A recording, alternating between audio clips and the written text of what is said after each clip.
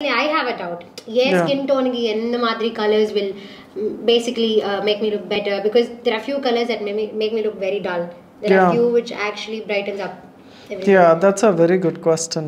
So what I normally do is, like, when I'm specifically designing for a skin tone, I go to, you know, the color wheel, the Adobe color wheel. Okay. So let's just pick your color. Can I see your hand like that? Yeah. So that's your skin tone, right? Right. So I get the dominant color.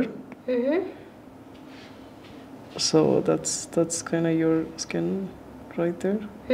Yeah, pretty much. Yeah. And maybe slightly darker. So let's say if that is your skin color.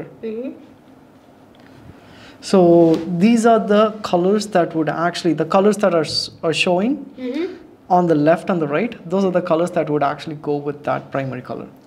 Okay. So you can move it around, you can play around with the colors.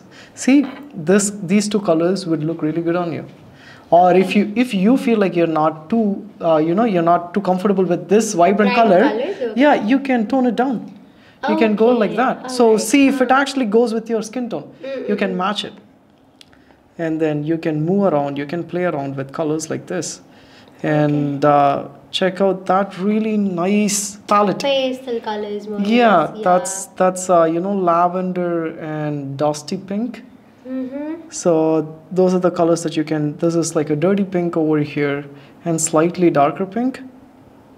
And if you want more earthy tones, that's a sage green with mustard yellow. That's a really beautiful combination, I think right? that might look really good on me. I mean, I love it already. Yeah. If you're designing a dress for me, I think you should go with colors. Sure, why not? So Okay. yeah, we can pick those colors, and then I export it to Photoshop, and then I start designing my clothes.